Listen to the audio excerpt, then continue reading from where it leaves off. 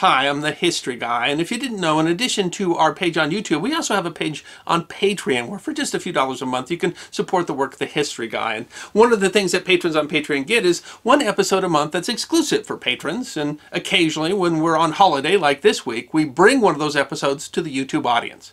Today you're going to get to see the first in a series I did for patrons, chronicling my adventures as I traveled to the world-famous Tank Museum in Dorset to film an episode of their series, Top 5 Tanks. I hope you enjoy, and if you do, please consider becoming a patron. In February, I received an invitation from the Tank Museum in Dorset to host an episode of their series, Top 5 Tanks. It was great fun working with the folks at the astounding museum, but it was also an opportunity to spend some time with old friends who share my passion for history. I arrived at Heathrow Airport around 6 a.m. London time, landing at Terminal 2, which is also called the Queen's Terminal, which was just opened in 2014, replacing the old Terminal 2. Just outside the international arrivals is the astounding 230-foot, 76-ton sculpture called Slipstream, also completed in 2014 and meant to represent the movement of planes at an air show. Slipstream is currently the longest piece of permanent art and the largest privately funded sculpture in Europe. The friend that was picking me up had driven in from Wales, but we were meeting another friend from the United States who would not be arriving for a few hours, so we grabbed a quick breakfast and popped off to the British Museum. Established in 1753 and open to the public since 1759, the museum is huge and has an amazing collection that has been collected, or as some argue, looted, from all over the world. I think that you could easily spend months exploring this museum and not see everything, but you could also spend just an hour or two and be sure to see some amazing things. There is no entry fee, so it's a great place to spend some free time if you happen to be around London. The museum was just opening for the day, but the queues were already long, so we skipped the Rosetta Stone and headed off for the Celtic and Roman exhibits, which were much less crowded. I got some great pictures of some Roman Gallia, which we discussed recently in an episode. We also got to see the amazing Sutton Hoo helmet, as well as the reproduction that showed what it looked like new. The Sutton Hoo helmet was an Anglo-Saxon artifact found in an excavation in Suffolk in 1939 and was possibly the most iconic piece in the excavation of a 7th century ship burial that has been described as one of the most significant archaeological finds in England for its size and completeness. We only had about 3 hours to spend at the museum, but it really reminded me how the British Museum is a must-see even if you have just a few hours to spend. But it was time to pick up our friend at Heathrow and head off to Wales. Wales is a lovely, very green place where they honestly think that this is a 2-lane road. The Welsh are very friendly people who smile easily and are very likely to wish you a good day. While pretty much everyone speaks English, signs are made both in Welsh or Cymraeg in English. The Welsh language is thought to have differentiated from other Brittonic languages during the early Middle Ages and was the majority language in Wales until the early 20th century, when it became a minority language and the number of speakers fell into sharp decline. The Welsh language was still declining as recently as 2011, but since 2000, the teaching of Welsh has been compulsory in all schools in Wales up to age 16. And as of 2019, surveys show that about a third of the Welsh population over the age of 3 now speaks Welsh. The phonology of Welsh is characterized by a number of sounds that do not occur in English and are rare in any European language, and as a result the language doesn't really pronounce how it is spelled, and written Welsh can look very strange to native English speakers, kind of like a cat walked across the keyboard. But the efforts by the Welsh government to preserve the Welsh language is an interesting example of preserving history, keeping it from being forgotten, in order to preserve Welsh identity, both in the present and in the future. After a much-needed rest and trying to shake off some jet lag, we headed off to Caerphilly Castle, which is just north of the Welsh capital of Cardiff. The 13th century castle is quite extensive and remarkably well preserved, even though there are some parts in ruin or collapse due to ground settling. Built by Gilbert de Clare, otherwise known as the Red Earl, Caerphilly Castle was intended to protect the border and extend the authority of Edward I, called Edward Longshanks, into Wales. The local Welsh opposed the move, and there were quite a lot of conflict at the site even before the castle was finished. The castle has a central fortification surrounded by artificial lakes, which then had the dams fortified, creating concentric rings of defense. That was at the time a new concept that inspired the design of castles throughout Britain. The castle was the center of conflict through the 13th and 14th century, declined in the 15th century, and was partially restored in the 18th century.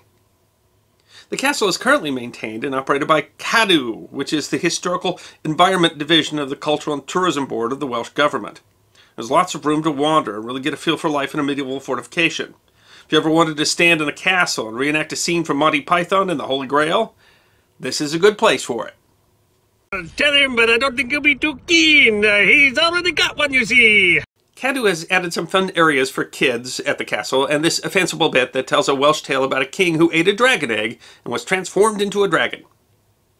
Next we drove a little north and east to the village of Caerleon, which is the home to quite a lot of history, but is probably most known as the location of Isca Augusta, a Roman legionary fortress originally established in 74 or 75 AD.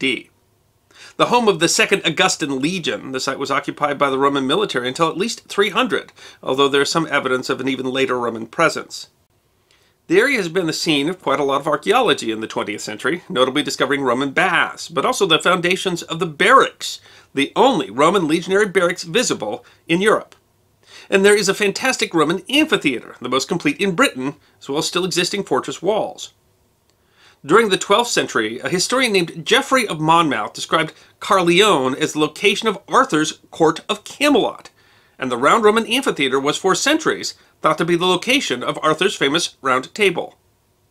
The site is also maintained by Cadw, and there's a small museum built around the baths. You can freely walk along the walls and explore the foundations of the barracks and amphitheater, and you can visit the National Roman Legion Museum, which was originally built in 1850, and I am told houses artifacts and finds from the fortress, but unfortunately the museum is closed this summer for roofing repair, so we were unable to see it. Coming from America, the history in Europe always impresses me. This is, by Welsh standards, new construction. We eat dinner in a place called the Priory, which is in a building originally constructed as a Cistercian monastery in the 12th century. We are very fortunate to get in. If you're coming this way, I recommend making reservations. And for the record, the food was scrummy. We were heading to Dorset on Monday, and we were scheduled to film at the Tank Museum on Tuesday, but the drive was only a couple of hours, so we were able to spend the morning at Cardiff Castle. Located in the heart of the Welsh capital, Cardiff Castle was originally built as a Roman fort in the 3rd century. Norman invaders built a fortification on top of the Roman ruins starting in the 12th century, eventually expanding the fortifications into a significant fortress. Cardiff Castle was the scene of quite a lot of conflict between the Anglo-Normans and the local Welsh well into the 15th century. Was involved in the English Civil War in the 17th century and garrisoned even after the war to defend against invasion from Scotland. Its military history alone, spanning some 1500 years, would make Cardiff Castle one of the most interesting sites in Great Britain. But the castle was then restored and turned into a Gothic revival mansion in the 19th century, making it a great representation of the lives of the Victorian aristocracy. In the hands of the Stuart dynasty under the Marquess of Bute, the castle is counted as among the most magnificent that the Gothic revival ever achieved. Ironically, Gothic revivalism, which was in essence a romantic revolt against machine production and the appearance of factory-made uniformity in the form of decoration harkening to medieval times, was funded by the fortune that the Marquess was making in Welsh coal that was being used to fuel those factories. I do highly recommend paying extra for the tour, which gives you the best access to the magnificent Gothic revival rooms, as well as learning the somewhat tragic history of the Bute family. But we were particularly lucky in that the Chaucer Room, which has been decorated in the theme of the Canterbury Tales, is now open to visitors after having been closed for the last 15 years. Ms. History Guy had elected not to come with us on this trip, and I think she may have regretted that decision when I sent her pictures of the castle library. The medieval part of the castle is still obvious not just in the walls, but the shell keep which stands in the middle of the fortress. The Butes were interested in archaeology and restored some of the castle's older elements, and there is a great view from the top of the keep, which, while not as well preserved as Caerphilly Castle, still has that medieval feel as well as steep staircases.